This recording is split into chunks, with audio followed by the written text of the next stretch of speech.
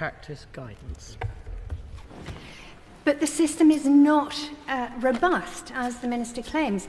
The Prime Minister had her phone hacked. The Home Secretary leaked classified information. And during the early days of COVID, Johnson, the Prime Minister, had used a phone that then was lost and all messages unobtainable. At this rate, we're going to have to ask the Russian secret services for all the details about where and when ministerial decisions were made. I don't think it's right to laugh. The government takes matters... Good. The government takes matters of security very seriously. Of course, I'm not going to comment on individual cases. That would not be appropriate.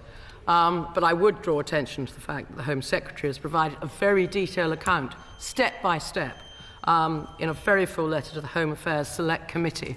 And, of course, she apologised for her error, resigned, and the Prime Minister has now appointed her to do a very important job.